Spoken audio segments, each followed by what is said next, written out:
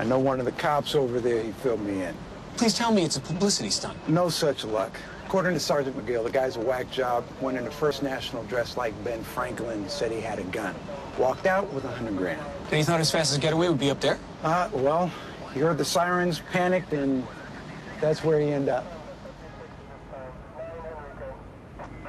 I mean, how bad could it be for a guy to want to end up in the asphalt in a few hundred pieces? Well, are they going to get a crisis counselor up there for him? They've already put a call out, but apparently the counselor's tied up with a hostage situation over in South Philly. What'd you say the sergeant's name was, McGill? Yeah, Jack.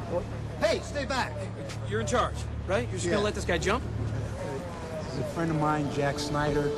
I already let him know you put a call into the crisis counselor, so let's let Sergeant McGill do his job. Yeah, let's. Did it ever occur to you that your jumper might not want to wait for your counselor?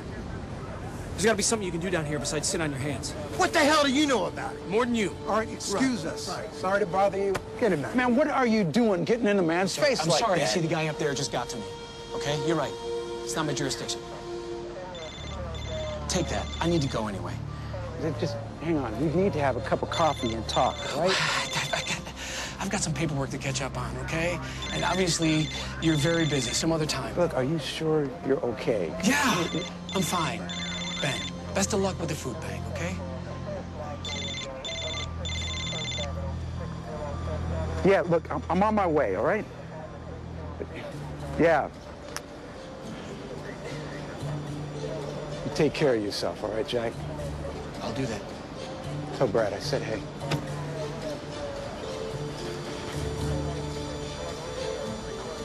Get back, I'm gonna jump! Get back, I'm gonna jump! Excuse me. Excuse me. There is no way that Jack knew about your affair and didn't tell me. Yes, because you were locked away in that place and you weren't talking to anybody. And we were all trying and obviously failing to do what was best for you. For yourselves, you mean? But Jack isn't like that. He would not let you blindside me like that. I'm going after him. No, just give her some time. Oh, come on, don't cry.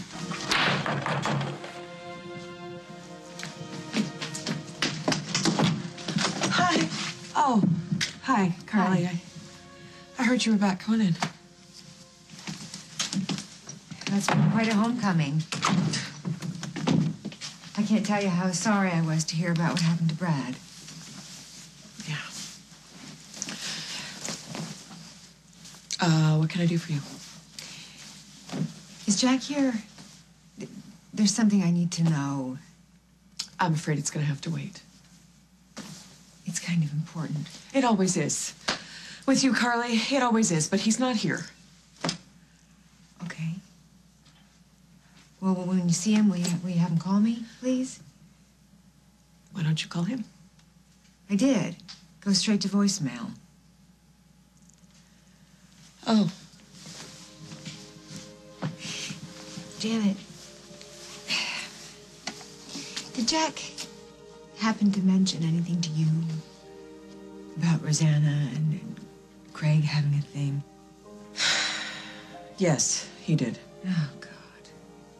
Oh, I don't believe it that he knew and that you knew and Parker knows. Is there anybody in this town Carly, who doesn't you know what? Sometimes it's not all about you, okay?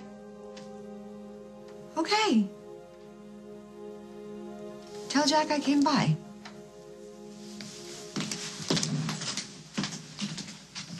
Wait, I can't. I can't tell him. He's not here. Brad's dead and Jack is off somewhere licking his wounds and he's not returning my calls. So I'm really sorry if I don't give a damn about who your boyfriend's sleeping with. I mean it! I'll do it! I'll jump! I wish you wouldn't.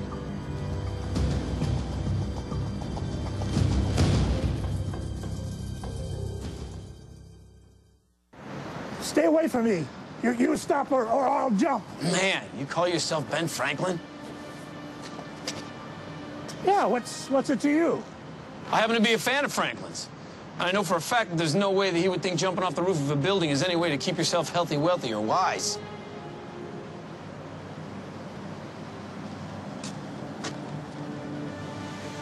Snyder, damn it, come down from there!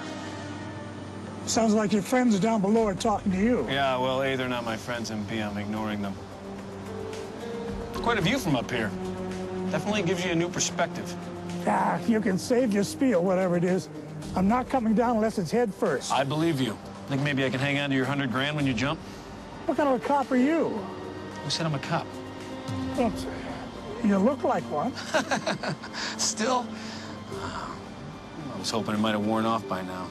Used to be a cop. Now I'm just a man from Illinois who's as messed up as you are. What'd you do? Why do you ask? What are you going to tell me? That things aren't as bad as they seem? If I just give it some time, things will work out okay? Well, isn't this something that you should be saying to me? Why would I? Would you buy it? There's nothing down there for me anymore. I know the feeling. What are you doing? I want to thank you for sharing your roof with me, Mr. Franklin. The name's not Franklin. It's Finsterwald. Irv Finsterwald. Well, it's nice to know you, Irv. I'm Jack.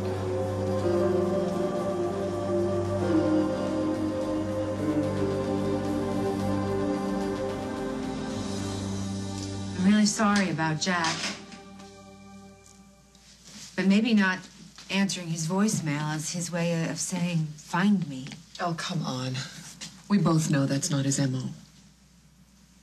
Look for him anyway. What have you got to lose?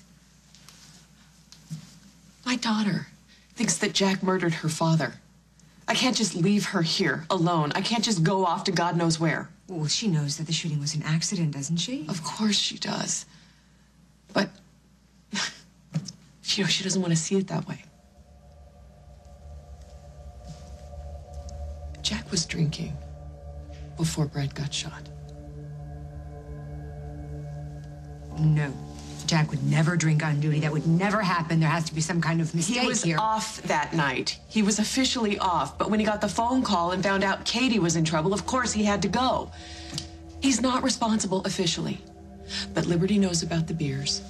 Parker knows. And Jack especially knows. Well, it's no wonder he's punishing himself. He didn't live up to his own code of conduct. Exactly. Yeah, something like that. He needs you. Now more than ever. Please don't tell me what my husband needs.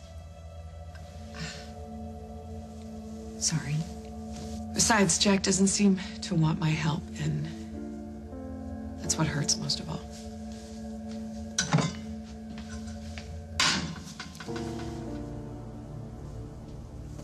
I gotta get dinner on the table. I'll leave you to it.